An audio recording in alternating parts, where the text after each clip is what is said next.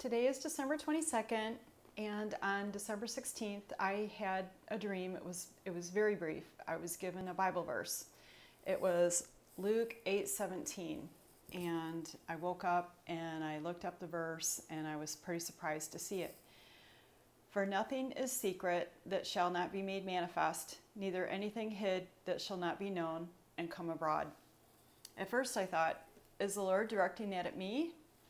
And I really got to thinking about all the dreams that I've had, and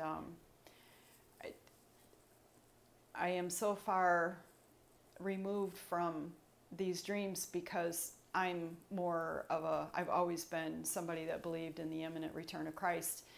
And I see this as things being exposed, things being brought to light in our corrupt government that people aren't aware of.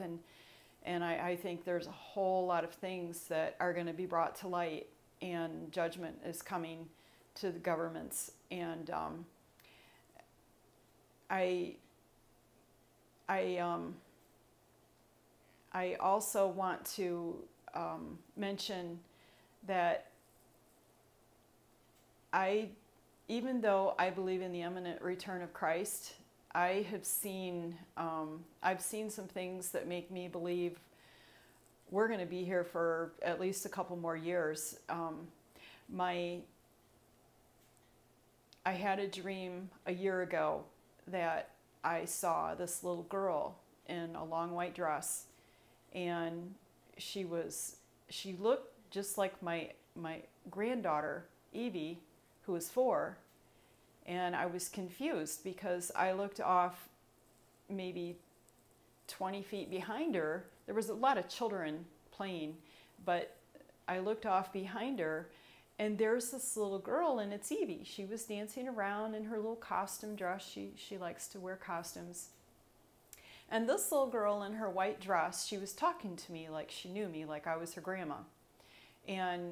But I knew I didn't have 2 granddaughters, and she was just talking away, and she said, "I don't know my alphabet yet." And I thought, well, this can't be Evie, even though it looks like her, and I see Evie behind her. I was confused, and because Evie most definitely knew our alphabet at the age of 2. So my son and daughter-in-law, they shortly after that, they were expecting a baby, and I was all excited, and I was thinking, there's our little girl, she's coming. And they lost the pregnancy, and it was really sad and emotional. And she conceived again, and 9 weeks later she lost that pregnancy too. And that was just, we were gutted, and I thought that was our little girl. I was pretty sure the second one that she lost was a little girl, but my son and daughter-in-law felt very strongly that that was a little boy. And so I just tucked that, I kept that to myself. And then she conceived again. Long story short, it is a little girl. She is past the danger zone. She's due in 5 or 6 weeks, and we are so excited. And my brother, I've mentioned in other videos, my brother, he's a really good seer. He's got 4 young children, and he told me that he really saw us going into the next decade, past the middle of the next decade, that he saw his children that old. And I never like it when I hear, yeah, we're going to be here a long time, because it's not that I'm not thankful for my life. I really have it good, and I try really hard not to love my life too much. It's a fine line because things are just so good in my life. And I am longing for the return of Christ. I'm thankful for my life here, but I cannot wait to go to heaven. And I don't, politically, I know that there's a lot of really bad corruption that needs to be brought to light.